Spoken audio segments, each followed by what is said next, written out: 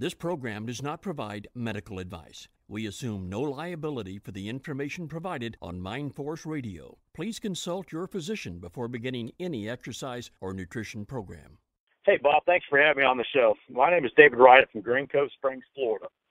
I first worked with Bob when I was working in Baghdad, Iraq, during the height of the Iraq War, and I had a telephone consultation with Bob at web-strength-coach.com while I was on leave. Bob was very thorough and well-planned. We came up with a program for me that I could adjust it as needed, given the equipment available and often less than desirable locations. I wasn't new to strength training, but Bob cleared up many things for me, and his approaches I still use. I worked up to 20 reps with 305 under his instruction and added 15 solid pounds of muscle in about 8 weeks. If you need an honest strength coach who is the real deal, contact Bob at web-strength-coach.com.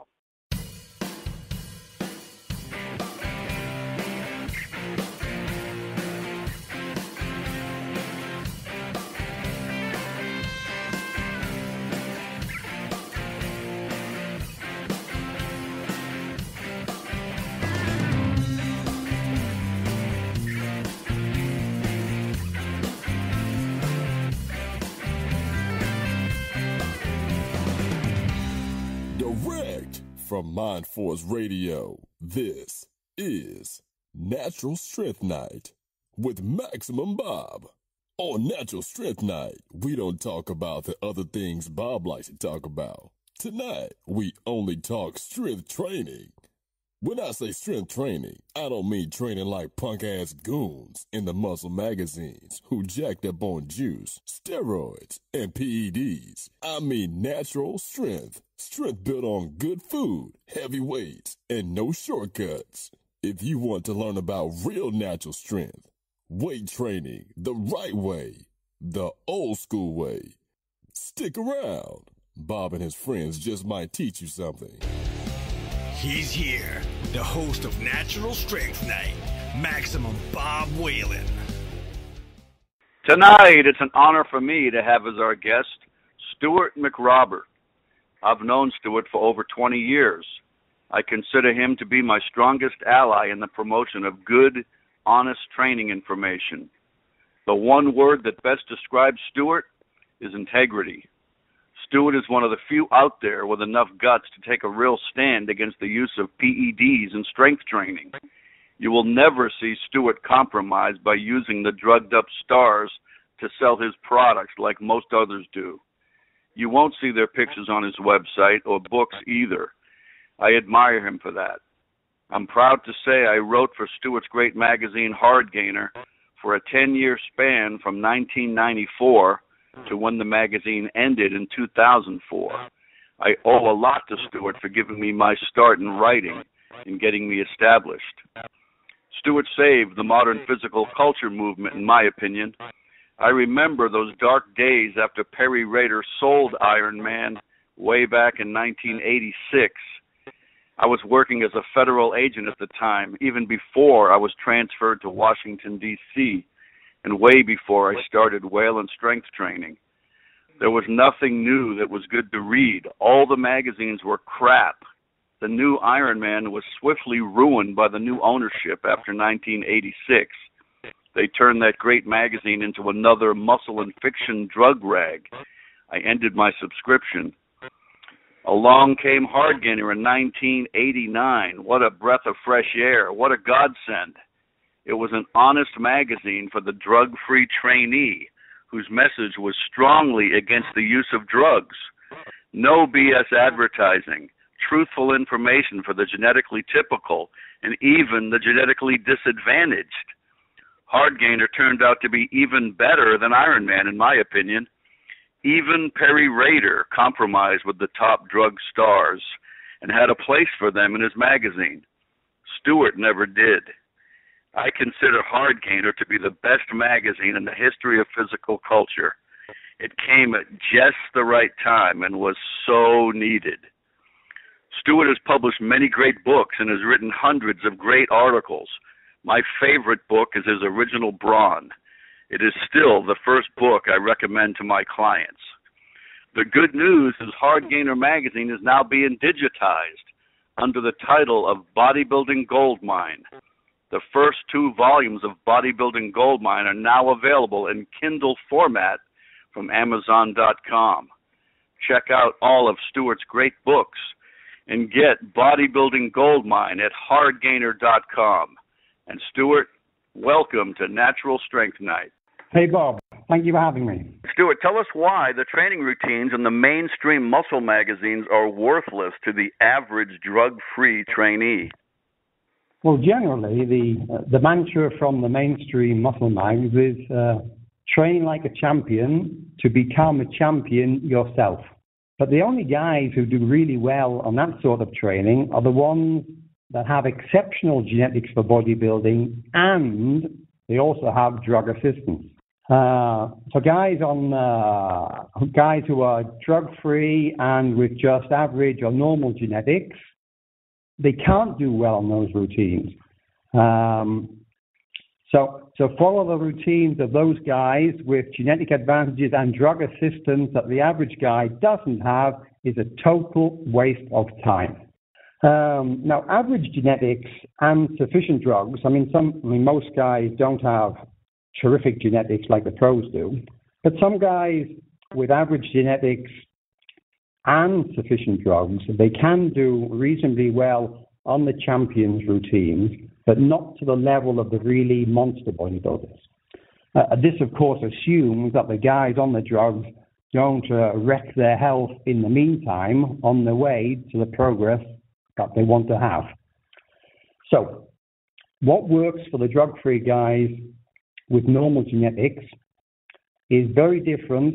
In fact, it's in a completely different world to what works for the guys on drugs and with great genetics.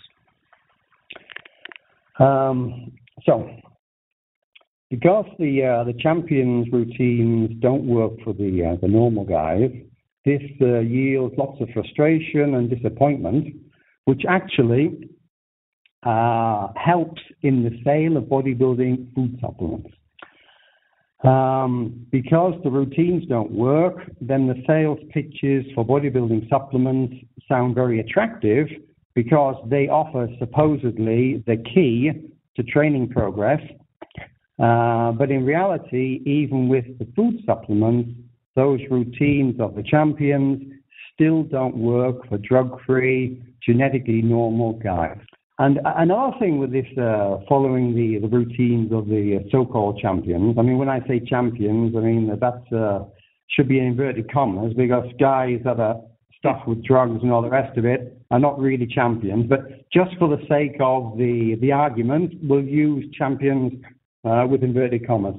Now, following the routines of the champions actually encourages drug use itself, because only with the drugs do those routines work really well. So many guys over the years, and I mean many guys, have found their fix to their training problem just simply by taking bodybuilding. And then almost any training routine will yield progress, perhaps terrific progress, if enough drugs are taken and if the guys don't wreck their health in the meantime. For building muscle and strength is in a different world, a different solar system, in fact, to what works for the guys on drugs and with great genetics. So, just forget about the routines of the guys in those magazines. The bodybuilding champions routines, but their routines for the normal guy are utter BS. Like, what I like to say is they're a complete different species than us. We don't do the same activity, right? Yeah. Different species altogether. Yeah. I like to make the comparison between, if you consider a Ferrari Formula One racing car, the manual for that thing doesn't work for a domestic hatchback, okay? So there is a difference. Don't use Ferrari instruction for your normal family car. It just doesn't apply. That's right. And one of the main problems is the recovery part, because the average person training cannot possibly recover in a 5 and 6 day routine, and even many can't recover on a 4-day split routine. For sure. Some can't even progress on a 3-day routine. So that is why, generally speaking, okay, it is possible to make a 3-day program work, provided it's really carefully designed and the individual's recovery is better than average. But generally speaking, most of the time I recommend 2 workouts a week, because that is a good baseline for most people to fall into. That gives them 5 days recovery, 2 days for workouts, and you really have a good chance of getting somewhere. And Stuart, what is your definition of high-intensity training, or HIIT? Are you an advocate of HIIT? Well, to me, high-intensity training means hard work in good exercise technique and building strength.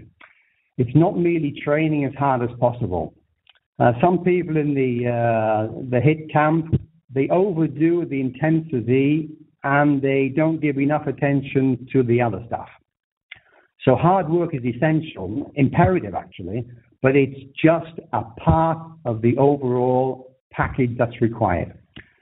Now, for example, it's possible to train very hard yet still not make much progress.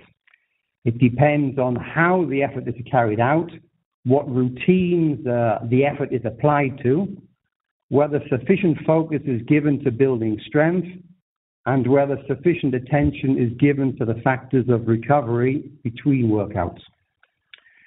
In short, I advocate simple workouts, each composed primarily, if not exclusively, of just a handful of the big compound exercises, together with correct exercise technique, hard work, sometimes extremely hard work, sufficient attention to recuperation between workouts, and building strength. That is the package. And together with that package, you've got to keep accurate workout records. You've got to track what you're doing. If you're not logging gradually ever increasing exercise poundages, you're doing something wrong. And you've got to make changes to your training and your recovery until you are recording strength gains in your log. Now, labels such as high intensity training, they're interpreted differently by different people. So I think they need to be clarified in order to avoid confusion. So I'm not very keen, not really keen at all on sort of catchy labels, because they can cause a lot of confusion. We've jumped immediately into the training stuff. I want to make very clear that the starting point for bodybuilding and lifting success is desire. Without that in abundance and the willingness to train hard on the best exercises, which of course means that you've got to tolerate some discomfort, some considerable discomfort of the right kind, of course. I'm not talking about pain. I've known many guys over the years. They are encyclopedias of what they should be doing, but they don't have the desire to train. So all the knowledge, even if it's good knowledge, and some of these guys, they know what to do, but they never do it on a consistent basis because they don't have the desire. So we've got to start with the desire. And if someone has that almost at times, almost a madness level of desire and passion in the gym, nothing else matters. You've got to have that desire. That is the desire that will fuel you through your workouts. I used to like the term high-intensity training, and now, when people refer to it as this easy label called HIIT, you're right, it's getting so confusing, and there's so many different definitions of HIIT. One of my biggest problems with it is most of the, not all, like you said, not all, but most of the advocates of HIIT rarely mention poundage progression. If you just go to failure all the time and you're rolling on the ground and going to failure, and you don't keep track of increasing your poundages, it's not really doing much good as far as strength gains are concerned. Right. Another thing, Bob, here. Now this only applies to a minority. Actually, it applies to those that have the desire of the extreme level. It is actually possible to train so hard that you actually overdo it. I mean, I can remember as a youngster, this was during when Arthur Jones and Mike Mensa were writing a great deal, and you can't train too hard, you can only train too long was a mantra for a while. And I remember I lived this mantra. I was at college at the time. And so my recovery was good. I used to sleep a lot. I used to eat a lot. I mean, the recovery was fine.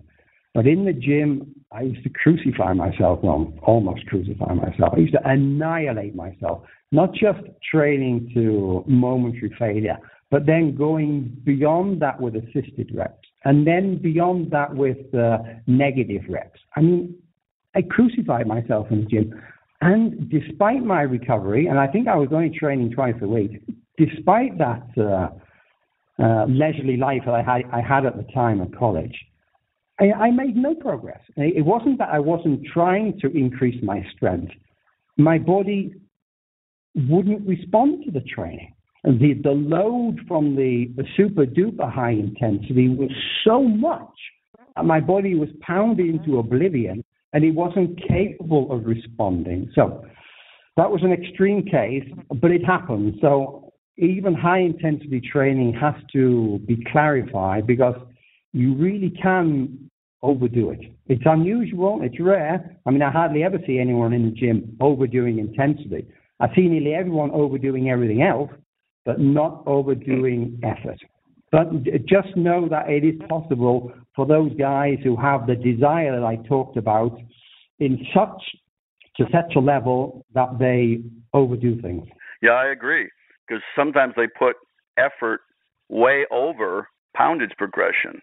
But do you think that going to muscular failure is the best way to train, or is it just a more time-efficient way to train? Going to muscular failure is one option, of course. And done properly, it works. And as you say, it's a very time-efficient way to train. But if it's done at the expense of correct exercise technique in the major exercises like squats, deadlifts, presses, benches, it really can be ruinous. That's point one. And secondly, the training to muscular failure it's an extremely intense way of training. It requires a very high level of motivation. It's best done when supervised by a competent coach to ensure that technique doesn't degrade and become harmful. But it's essential to train hard, but not necessarily to muscular failure. So what I call regular hard training, which is where you stop at the final full rep that you can just squeeze out, that regular hard training can also be very effective. And I would say that is a better mainstay type of training for most people for most of the time, because it's more doable and arguably safer than continuing on to the point where the bar can't be budged and your form degrades, if not gets wrecked completely, and you can actually do some trouble. And as noted in the previous answer, intensive training and correct exercise technique is just part of the package, like in my example from when I was at college. It has to be applied to a good routine, and sufficient attention must be given to recuperation between workouts, and there must be constant striving to build strength. If you think you're doing everything correctly, but your training log isn't showing you that you're actually increasing in strength, then obviously something is wrong. You're either not training hard enough, or in a very, very few cases you could be training too hard. But the cases of people training too hard are so rare that I think perhaps we should forget about that possibility. First, you have to learn what correct exercise technique is. I don't know how many times people in the gym have said, but I use proper form. And then they show me what they think proper form is. And, I always want to pull my hair out. They think that's proper form. Sometimes what they do, especially in, the squat, the deadlift, the bench, the overhead press, and the row, especially in those exercises, what people think is decent form or even mediocre form is horrendous. Only when you can apply correct exercise technique do you start to train hard? No one should train hard unless they really know what correct exercise technique is. So once you're applying correct exercise technique, and of course you don't jump into training flat out right from the beginning. You ease in over a few weeks, you build up gradually, let your body adjust, and then you start to give your pound of flesh in the gym.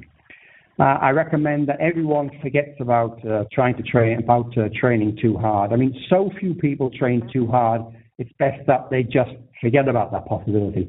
Nearly everyone in the gym that I see needs to crank up their effort. I hardly ever see anyone that I say, hey, you better back off one rep there because I think you're taking it a bit too far.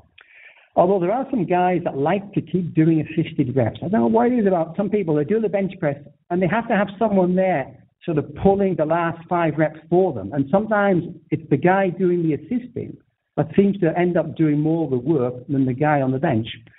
So I'm not keen on assisted reps because the guy assisting ends up doing too much of the work. The guy assisting is doing deadlifts. Yeah. And sometimes I look at them doing their sort of semi-deadlifts and I'm thinking, Jesus, man, you're going to injure yourself because their form assisting the guy in the bench press is a shamble. But that's another story. Take it easy on your off days. Sleep 8 or more hours a day. Try to have good quality sleep. Eat as much food as you can without getting fat. And that will give you a good chance to recover. Then when you're back in the gym, you should be ready for another hard bout. You should have the capacity to just nudge up some of your exercise poundages just a little bit and log some progress in your training diary. And then you've taken another little step forward. And then you do the same again next week and the week after. And the week after, and you plug away. And if you're making a little bit of progress every week, 2 or 3, you add that up over the months and the years, and that becomes huge. But you've got to be making a little bit of progress each week or 2. Otherwise, you're just going to tread water. And when you're treading water, you've got to look at everything you're doing in the gym and out of the gym. Be very analytical. Be very objective and be very critical and find out what you're not delivering on. Because continuing with what isn't working isn't going to start working. It will continue not to work. So if you want something to start working, you've got to make a change somewhere. So look at what you're doing and how you're doing it in the gym and look at how you are recovering out of the gym. Stuart, speaking of your exercise technique, could you give us your thoughts on what you recommend for concentric and eccentric speed of motion? Well, I don't like people to count seconds while they're training. I want people to concentrate on what they're lifting. But essentially, you lower the weight and you lift it.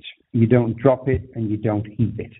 And for most exercises, perhaps the best single fix for technique for most people, most of the time, for most exercises, is to pause at both ends of the exercise. So, for example, in a deadlift, and this is why it's called a dead lift, is that you lift a dead weight from the deck. So, on the deck, that weight is dead. Okay, just for a couple of seconds, but it's dead. And you stand with the weight, and at the top, you pause for another couple of seconds, and you lower the weight. You don't drop it. You lower the weight to the deck. You put it down gently. Imagine like you're putting the barbell down onto like a bag of eggs. Imagine that you have to lower the bar and just touch the eggs without breaking any eggs. So that's something I like to keep in mind, just to get people to touch the weight down at the bottom rather than drop it.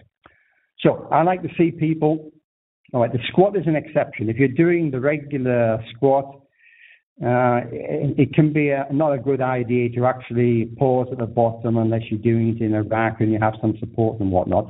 But with most exercises, including the bench press, especially the bench press actually, You lower the bar, you pause it on the in your chest for, say, 1,000, 2,000, something like that, for at least 1 second, preferably 2. Pause it, and you push up. Pause at the top and lower. And just that pause at the top and pause at the bottom is enough for most people to fix their technique. Assuming, of course, that they have the right setup for exercises to begin with. I mean, an exercise like the bench press, squat, deadlift, parallel grip deadlift. For those exercises, I mean, your setup really has to be correct to begin with, and it's not as it's much more complicated than, for example, a barbell curl. I mean, a barbell curl, okay, you can go wrong with a setup, but there's a much lesser room for setup errors with a barbell curl than there is with the big compound exercises. So you need to know what the right setup is, and then perform your reps carefully with a pause at the top and the bottom. I couldn't agree more. That's exactly the way I do it. I pause on both sides, exactly the way you said. It's exactly how I do it. How would you describe your philosophy? Are you more of an effort guy or a poundage progression guy? Which is more important to you? I know they're both important. I'm a progression guy because progression is the name of the game, but sufficient effort is an essential part of producing the progression. But if you have to train at a much higher level to stimulate your body to be able to progress in strength and muscle, then so be it. So it's up to the individual, and there's also some interplay with volume as well. You know, you can perhaps argue that, say, 3 work sets of the regular hard level can be as effective as one single work set where you go absolutely, a death march type set. But for most people, the death march type set is not doable for most people on a regular basis. But that sort of 2 or 3 work sets per exercise of the regular level of sort of intensity, that's the way to go, I think, for most people. If I have to boil it down to a nutshell, I'm a poundage progression guy more than an effort guy. There is a very macho side of young men who have a huge desire to compete in physical activities. This applies in the sporting world, on the football pitch and so on, where some guys do some things that are almost suicidal for their health. It's like almost, I would think, like being on a military battlefield. Some people sort of flip a switch and they go into like a suicide mode.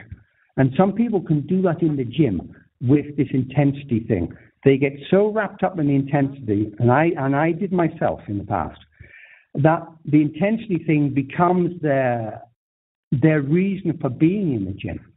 And they want to commit to the set to such an extent that they are literally on the deck at the end. And to get to that level, even if they end up injuring themselves, seems to be more important in the moment than actually making progress over the medium and long term. So I want, especially the young guys who are listening to this, just to keep that in mind, that the name of the game is progress over the medium and the long term. To make progress, you have to train safely. You do have to train hard, perhaps very hard, but you don't have to get so carried away with the intensity thing that you make that the be-all and end-all and forget that the intensity is merely the instrument that you use to trigger off a change in your body that will yield the strength and the growth that you're after. So keep the intensity thing in perspective. It's vitally important, but it's not the whole thing. That make sense, right. Bob? Yeah, to me, intensity includes poundage progression. Lots of people lose focus because they put too much emphasis on going to failure or the effort of the set rather than the poundage progression part. So I agree with you there. As long as you focus on the most important thing is trying to make progress on the poundage, just like you said. And it doesn't mean you're always going to do it, because some people get confused about that and they think they're failing because they can't add weight. Because you can't always add weight, but as long as you're trying to, that's the key. That's right. That's right. A lot depends on your stage of training. We'll be back with more right after this.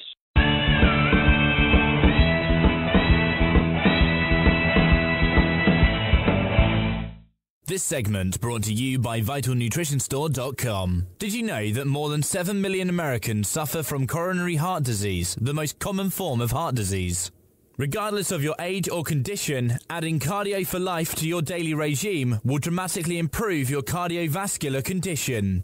Cardio for Life has been the top-selling L-arginine product in the marketplace now for more than 3 years. It is also the top-selling product at VitalNutritionStore.com. Formulated by Dr. Harry Elward, the best-selling author of Let's Stop the #1 Killer of Americans Today, Dr. Harry believes together we can prevent and reverse heart disease. Cardio for Life comes in 3 wonderful flavors: orange, peach, and grape, and is gluten-free, sugar-free, and sodium-free. Please see our complete line of natural products at VitalNutritionStore.com. That's VITAL Nutritionstore.com. Randy Roach shocked the world with the release of his first volume of Muscle, Smoke, and Mirrors several years ago. It was a masterpiece of over 500 pages with such in-depth research and detail that it was not only surprising, but shocking and mind-blowing. It was truly one of the best Iron Game history books ever written. He followed that with Volume 2, another epic book with over 700 pages of equal depth and detail. All serious Iron Game fans need to have these books. Please visit Randy's website at randyroach.ca. That's RANDYROACH.ca. Listen to how Iron Game legend and the Iron Master editor Osmo Kehaw describes the book Supernatural Strength. Have you ever wondered how much real-world experience authors have when they write books about weight training? Who is that person behind the computer? What do they really know about the Iron Game? If you picked up this book, Supernatural Strength, you have definitely come to the right place. The author, Bob Whelan, has spent several decades in the Iron Game trenches training himself, competing and coaching in powerlifting, earning academic credentials too numerous to mention, and thousands of hours of training and instructing athletes and trainees of all levels at his Washington, D.C. gym since 1990. He's not only devoted his life to motivating and pushing people to heights they have never been to, but elevating the trainees' understanding why certain methods work better than others. Bob is one of the most respected and revered trainers in the business today. This book is sure to surprise and amaze you at the same time. Order now at supernaturalstrength.com. That's supernaturalstrength.com. Don't you think it would be so much easier getting into shape if you had a personal coach? Just like all the celebrities do. Well, now you can. Bob Whelan of webstrengthcoach.com wants to get you out of your rut and coach you to success. He's dedicated to helping you achieve your strength and fitness goals through your hard work and his expert guidance. Bob will help you with strength training, muscle building, fitness, nutrition, and motivation. He'll make sure you achieve your maximum physical potential. You can get one-on-one training with Bob through his website, webstrengthcoach.com. He will develop a personalized program tailored to your individual needs, a program right for you. Bob will give you feedback after every workout. This is old school fitness and nutrition, no fads and no gimmicks. Bob will use proven natural techniques to make sure you are satisfied. So visit webstrengthcoach.com today and let Bob help you reach your best self. webstrengthcoach.com. Do you enjoy history without social engineering? Reading about our founding fathers? Economics from a capitalist perspective? Wisdom from modern patriots? Welcome to UncleSamBooks.com, where virtues like rugged individualism, hard work, and the American dream dominate. UncleSamBooks.com. Great books for homeschooling. UncleSamBooks.com. If you want to become as strong and muscular as possible with health in mind, and without lowering yourself to using steroids, the best advice can be found in the classic strongman books of long ago. These are the best books ever written on the subjects of strength training, weightlifting, strongman training, Iron Game history, and old-time physical culture. Many of them can still be found at physicalculturebooks.com. There you will find good, honest, time-tested wisdom from the great old-time strongmen. To maximize your natural muscular and strength potential, please visit physicalculturebooks.com. Listen to Ken Manny, head strength and conditioning coach at Michigan State University, describe the book Iron Nation. A masterpiece text on some of the most intriguing and compelling personal stories, Iron Game history, and gut-wrenching training routines ever put to paper. If you truly love hard training without all the frills of pomp and circumstance so common today, you will love Iron Nation. Written by lifters for lifters. If you love weight training, you will love Iron Nation. Order now at ironnation.com. That's IRON Nation.com. If you would like to promote your business on MindForce Radio, we would love to hear from you. Please let us know if you are interested in a 30 or 60-second voice commercial or a banner website ad. Please contact Bob using the contact information provided on mindforceradio.com. You're listening to Natural Strength Night on MindForce Radio.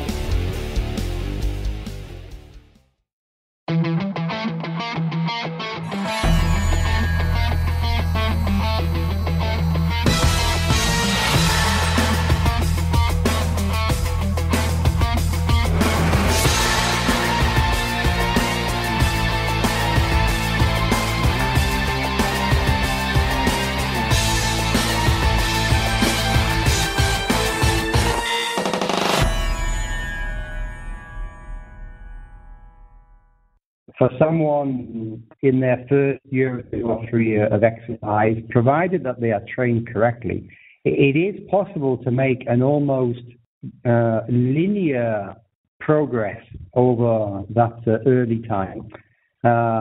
You can make progress every sort of week or two for several years if you are trained correctly.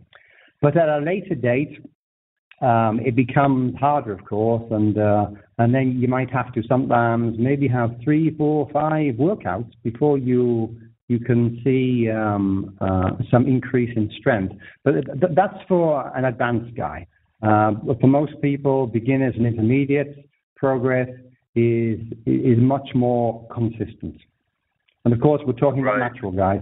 Never mind the guys on drugs. Whole different rules for them, remember. So anyone who's big already, who is making wonderful progress, well, I'll guarantee what is helping make that wonderful progress. And it's not eggs and toast. What is your recommended method for poundage progression? Well, look, any method that is effective and safe is by me, is okay with me. But some methods are much more doable than others. I personally prefer small weight increases because it's much easier to maintain correct exercise technique and perform all your target reps if you increase an exercise by a mere 1 pound than if you slap on a pair of 5-pounders, or even if you slap on 2.5 pounders for a 5-pound jump. With the 1 pound jump, you may not even feel that you've put a bit of extra weight on the bar. But if you add 5 pounds, you'll feel it. And if you add 10 pounds, 10 pounds can take you from a 5-rep set down to a 1 or a 2-rep set because it's just way too much. Now, of course, I'm talking now about adding weight when you're at your best current poundages. I'm not talking about if you haven't done the bench press for a couple of months and you're getting back in and you're starting light and you're picking up the poundage again. Of course, during that sort of time, you do pick up the poundage much quicker. But once you're very close to your previous best poundage for a given exercise, I like people to get small discs, a couple of 1/2-pounders or a couple of 1-pounders for the bigger exercises, and just add those to the bar. And for example, let's say that your current best bench press is 250 5 reps. What I would do in that case I get the guy to stay with that weight until he could get to the point where he could make all 5 reps with a bit to spare. In fact, he could probably get 6 if he was to really, really push to the maximum. Now, because he has that bit to spare, then next workout, I'd make him do 251. And then he should stick with that for a couple of workouts, if necessary. Perhaps only 1 workout will be necessary. But if he needs 2 or 3, that's okay. Until he can get the 5 reps again with room to spare, so that he could actually get 6. And then the next workout, he adds his pound again, and so on. Now, especially if people are using these little discs for the first time, they may be amazed with just how many months they can keep plugging away with adding 1 pound after 1 pound after 1 pound to the major exercises. You can keep it going for month after month after month. I mean, some people have been doing this for over a year. Just keep nudging up the weights. And okay, 1 pound doesn't sound much, but when you do it, 20, 30, 40 times, that's serious weight. I used to love your articles back in Hardgainer when you wrote about those little discs. Those were classics. Do you know where can you still get those, Stuart? Is there a place now that still sells those? Well, I think if someone does an internet search, I think the last time I did, there were a number of people. I mean, John Szymanski was the guy that really got into producing small weight plates as a result of promotion in hardgainer-magazine. And John, of course, is no longer with us. Right. That's where I got mine. Producing small weight plates. So I think if people hunt around the internet, and they'll find the plates. Some of the fancy ones are quite costly, but if you look around, you can find some more basic and simpler ones. You can even go to a hardware store and look for some large washers and make your own. I mean, if 4 washers make 1 pound, then get your 4 washers, tape them together, and you got a 1 pound disc. I mean, so if you're creative, you can make your own little discs.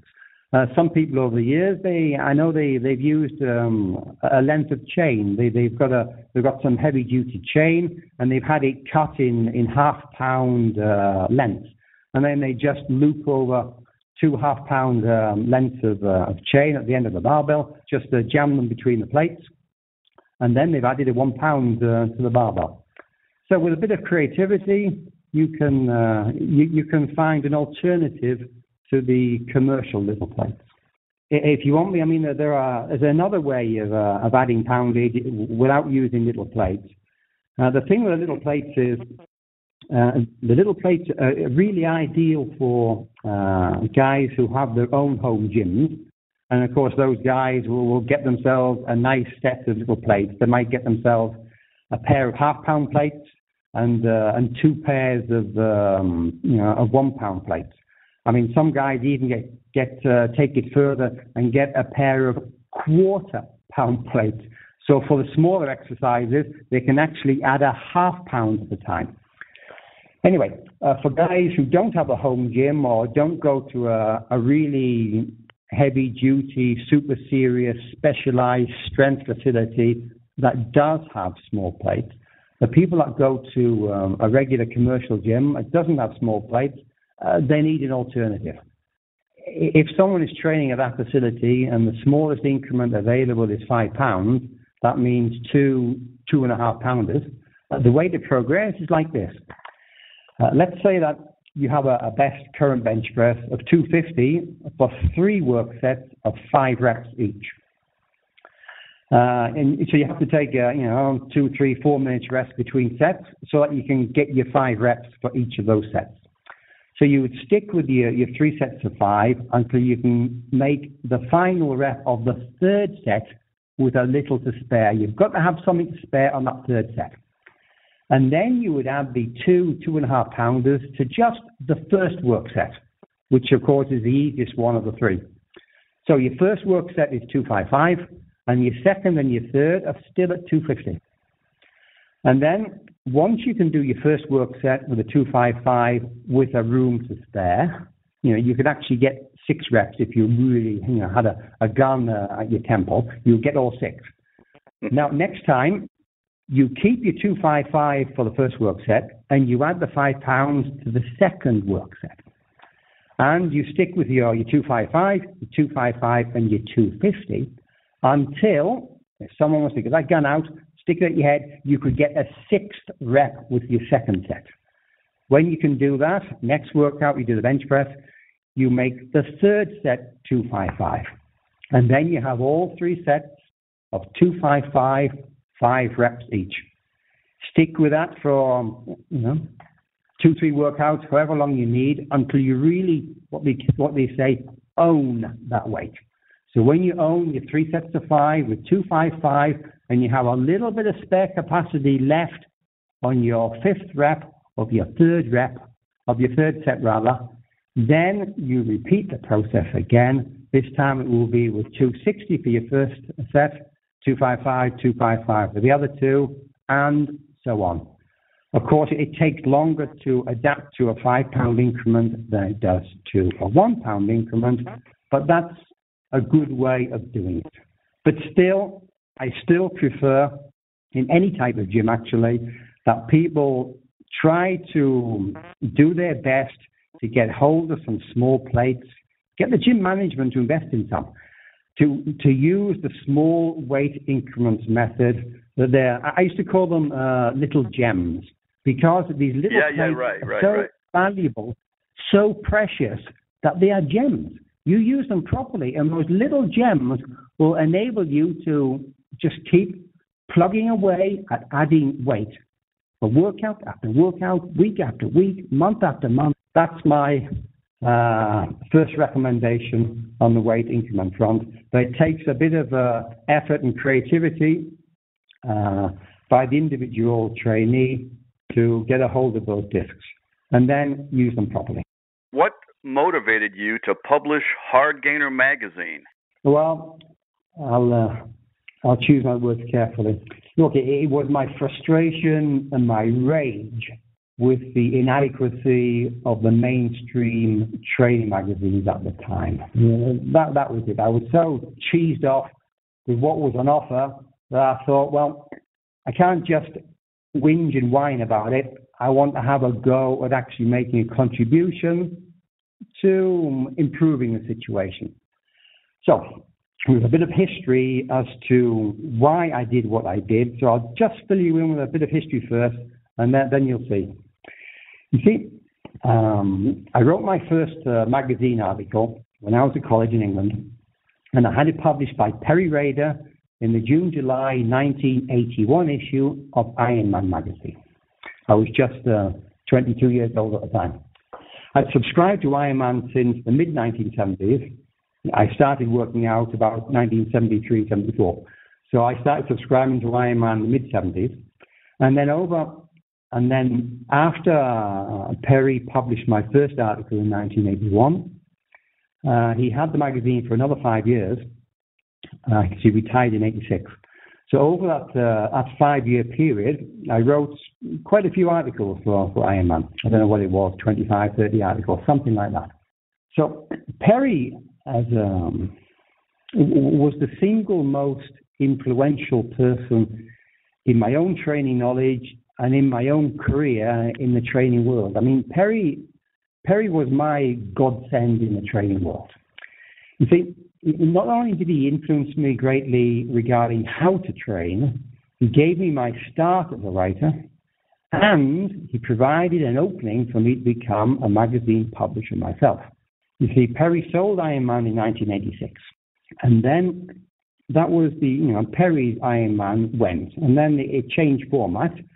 And then I thought, after the magazine went, I thought, well, perhaps there might be an opportunity for me to target the hard gainers, as Perry used to call them, the hard gainers who considered IronMan, his IronMan magazine, the only one to include any training instruction that was useful for them. You see, Perry's IronMan, it used to have the champion stuff. It had stuff on Schwarzenegger and Mentz and all the rest of it. But as well as that, it had stuff written by and for hard gainers. And of course, Perry himself targeted most of his own writing at the hard gainers, because he was one himself back in the 30s when he got started, and he became famous for the tremendous progress he made after about 10 years of failure and other stuff. The tremendous progress he made over a year or so on his very abbreviated routine that had as its linchpin the 20-rep squat. He did a 20-rep squat together with a breathing pullover, and together with a pressing motion, and together with a rowing motion or a chin-up motion. Those were the 4 exercises, just those 4. Twice a week for over a year, he transformed himself. And it was because of that success that he was inspired to start a magazine, which led to IronMan magazine.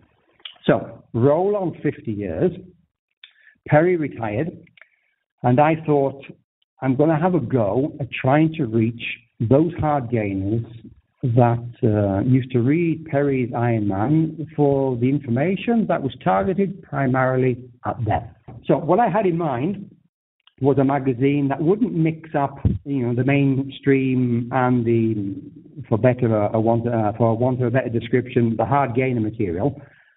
I had in mind a magazine that would focus solely 100% on drug-free trainees who are either genetically normal or, in some cases, genetically disadvantaged. Look, the degree of hard gaininess varies from trainee to trainee. Now, it depends on how each person trains and on their genetics. I mean, some people, the way they train, they're going to be a no-gainer because the way they're training it just doesn't work. But assuming you have normal genetics and you follow a reasonable hard gainer program, you can make progress. There has to be a so-called hard gainer program. So I wanted Hard Gainer magazine to focus on hard gainers themselves, of course, providing hard gainer routines. Now, the magazine, I had in mind that it would be free of drugs, hype, hyperbole, exaggerated claims, all the deceit and the hokum and BS, as you would call it, that abound in the mainstream of bodybuilding. And it would be completely devoid of instruction that works only for guys on drugs and for those who have exceptional genetics for bodybuilding. But the thing is about this so-called hard gainer instruction that I was promoting and still promote now, is that this stuff actually works like gangbusters for guys who have genetics for bodybuilding better than average. I mean, the drug-free guys with genetics better than average. So the hard gainer routines aren't only for hard gainers. What we call hard gainer routines are actually for everyone who's drug-free because they work for all the people who are drug-free. Of course, they will also work for the guys who are on drugs, and that's another story. But we're talking about guys who are not on drugs. So hard gainer routines work for all of them, but some of the hard gainers are legitimately much harder gainers than some of the others because of various structural issues, health problems, age, and whatnot. So some of these hard gainer routines do need to be heavily customized to suit individual, very hard gainers. Now, as a bit of an aside here, Bob, I remember someone in California telling me, and I think he must have been smiling as he wrote this. He said in the gym that he was at, he said there were guys in the gym, juiced to the gills, who were looking for my instruction and following my books and Hard Gainer magazine because they just loved the results. Because with reasonable genetics and drugs, I mean, the Hard Gainer instruction is, whoa, it really, really works. The thing with the guys on drugs is because almost any training works for them, they tend to go with the high volume, almost everyday training instruction because it works for them, because that's the mainstream advice, they do it. But the irony is they could probably get even better results on a lesser amount of training if they were to adjust their training so it's more in line with the sort of stuff that we teach. But because those guys don't need to do that, generally, they don't do it. So that was an aside. Anyway, back to the mid-'80s. So I really got thinking about using a magazine in 1988. That was when I really thought, gosh, I think I could do this. And that was when I started hunting out contacts and help and finding out how I could get exposure through advertisements that I would compensate for by providing articles in lieu of the advertising. So I started setting things up in 1988. This was when I was 29 at the time. I didn't know anything about publishing. I had no background in marketing. I was holding down a full-time job as a school teacher. But I decided that I really wanted to have a go at making a difference instead of just whinging and whining about the lack of a decent magazine. So it was a big gamble. It was a commitment. I had to take a loan from the bank to get going. And my office in quotation marks, was a desk and a few shelves in my children's bedroom in a 2-bedroom apartment. So that was how I started. But the gamble paid off. And from 2004, there were 89 issues of hardgainer-magazine. And of course, at some point in there, Bob, around about the mid-30s, that's when you came along. I remember your initial contact, and you sent me photos, and you were a man. I mean, your passion, your enthusiasm, it sort of leapt off the page, you know. I mean, I thought, when I opened your envelope, it was almost like you were in that envelope and you jumped out at me. You know? With all your enthusiasm, there's no way that anyone could say no to Bob Whelan. I mean, and your passion was wonderful. And, we sort of toed and fro to begin with, got you going with your first article, and then you were one of the rocks of the magazine. And I remain appreciative to this day, Bob, for your help with the magazine, because you were an important part of keeping it going. Thanks a lot, Stuart. I thank you for getting me my start in writing. Now, even though I retired the magazine in 2004, I'm giving it a new lease of life now, because even though I was 10 years ago, the content of Hardgainer is still every bit as relevant, helpful, and inspiring today as it was when first published. I mean, Hardgainer magazine isn't a magazine that dates. I mean, Hardgainer magazine, the content is still current. I mean, with most modern magazines, they're magazines that date because they deal with current fashions in food supplements, which are ever-changing. They deal with fashions in the champions, which are ever-changing. They deal with contest results, which are always happening. They have lots of news, and most of the magazine gets dated very quickly. But with Hardgainer magazine, it simply doesn't. I mean, you can dip into a magazine from back then, and the information is still, in most people's eyes, those that haven't read the magazine, the information is fresh and motivating and inspiring and practical. And I want to bring this, I want to give this a new lease of life, and that's why I've started to digitalize the magazine, giving it a new title because it's a digitized version. So I'm calling the digital Hardgainer bodybuilding gold mine, because it is a gold mine literally of training instruction. And I reckon that there's no other publication that's focused so sharply on Hardgainers in such detail, with such care, and for so long as Hardgainer magazine. I mean, it was for 15 years. I mean, it was focused for 15 years, and I think I kept to my initial remit, of tight, focused instruction and all the rest of it. So I think I kept up with it for 15 years, and the training methods it promotes work better. I mean, and not, as I said before, they're not just for Hardgainers. The instruction works for everyone, but it works for Hardgainers too. Where some training instruction, it does work for some people, of course, it doesn't work for hard gainers or pretty much anyone who isn't on drugs. But hard gainers, a different story. Now, over the 15 years of hard gainer, the contributors changed over the years, but there was always a wealth of expertise, experience, and enthusiasm. And the content always remained fresh, inspiring, practical, and useful. So I produced the first 2 digital volumes of Hard Gainer under the title, as I said, of Bodybuilding Goldmine. There are 5 issues of Hard Gainer in each of the volumes. I've done the first 2. They're available from Amazon and Kindle format. If people want a sampler or a taste of a magazine for free, they can go to hardgainer.com, sign up for our newsletter, and they'll get a 100-page free sample of hardgainer-magazine. It's actually 2 of the issues. Each issue is approximately 50 pages. So you can get 2 free issues digitally on your computer screen just by signing up for the newsletter. So Hardgainer continues today, but just in a different format. There aren't new print magazines, but there is the new format, the digital format.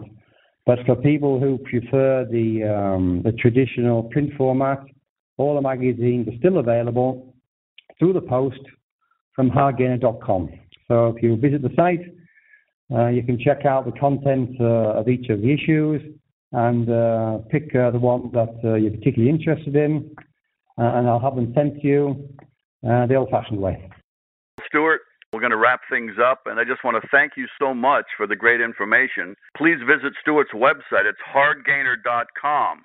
There's a lot of great books there, and also the digitized Hardgainer, like Stuart just said.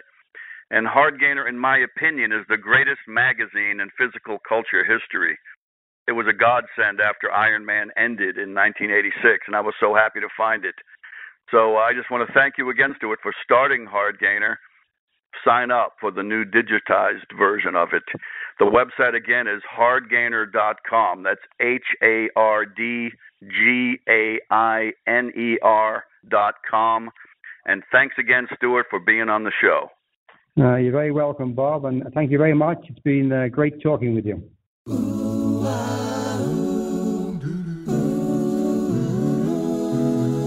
Don't be a flamingo, you have to do your squats. Don't be a flamingo, real lifters work their legs.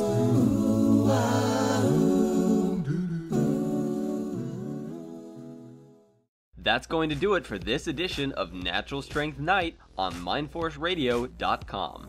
Please bookmark that website, mindforceradio.com. Bob is always looking for new writers for naturalstrength.com who are old school, hardcore, write with passion, and have a strong anti-steroid stance. He also wants your training questions so they can be answered on the show. Please send your articles and training questions to Bob at mindforceradio@earthlink.net. Thanks for listening. See you next time.